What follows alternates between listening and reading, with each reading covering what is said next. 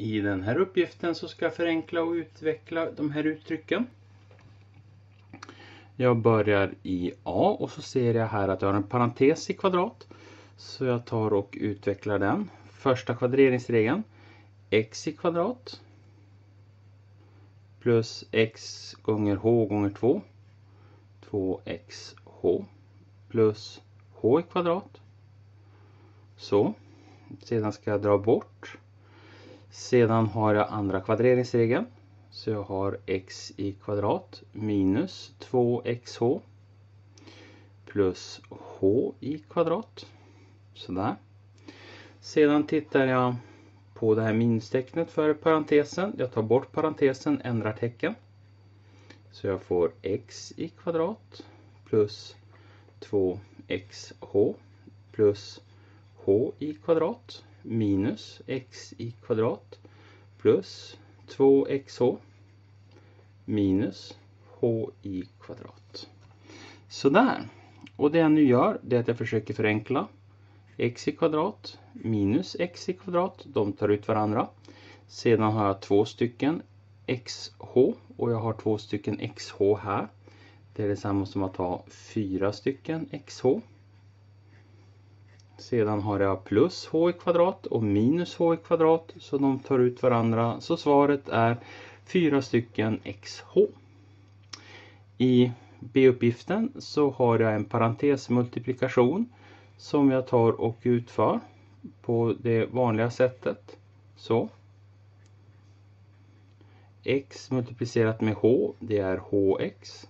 X multiplicerat med minus x är minus x i kvadrat.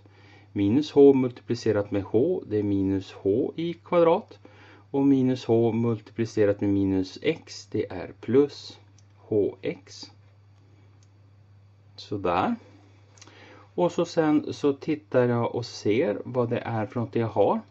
Jag har ett hx där och ett hx till där. Så totalt har jag 2 stycken hx. Sedan har jag minus h i kvadrat. Och så sen har jag minus x i kvadrat. Så det där är svaret i B. Jag kan inte göra så mycket med den.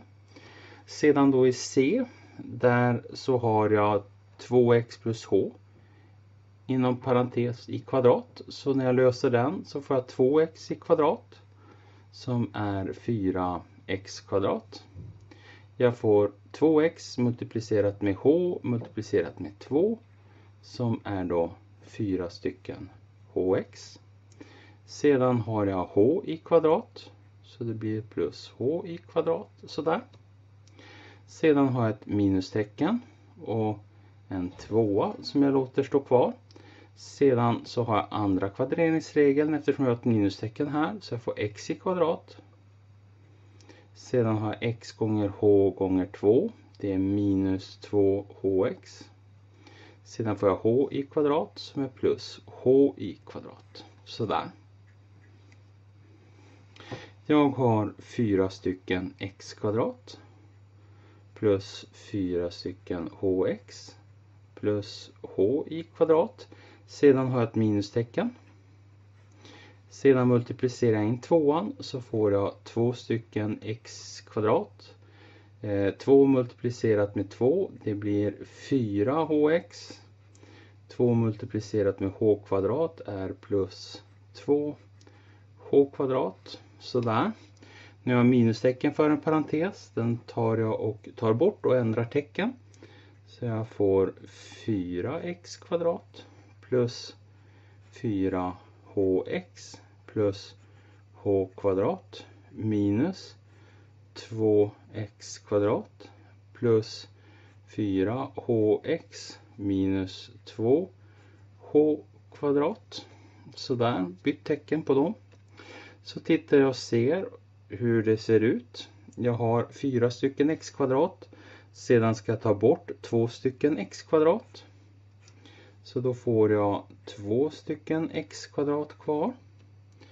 Sedan så har jag 4 stycken hx här. Och jag har 4 stycken hx här.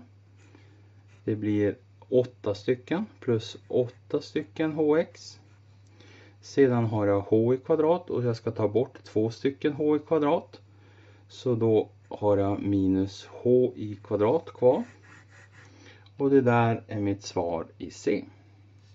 I D då tar jag och börjar med att skriva om det här uttrycket som h plus 3 parentes h plus 3 inom parentes i kvadrat. Så jag låter den första parentesen stå kvar. Så jag har h plus 3. Sedan så löser jag ut den här. Så jag får h i kvadrat plus 6 stycken h plus 9. Sådär. Sedan utför jag en parentesmultiplikation. Så den multiplicerat med alla termer i den andra parentesen. Sådär.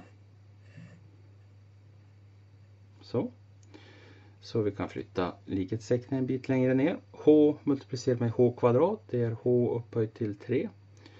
H multiplicerat med 6h, det är 6h i kvadrat. Plus 9h. Plus 3h kvadrat. Plus 3 multiplicerat med 6, det är 18h. Plus 27. Sådär. Jag har ett h upphöjt till 3, h upphöjt till 3. Sedan ser jag här, jag har 6 stycken h kvadrat och jag har 3 stycken h kvadrat. Så den och den, det blir 9 h kvadrat. Sedan har jag 9h och sen har jag 18h där. Det blir plus 27h.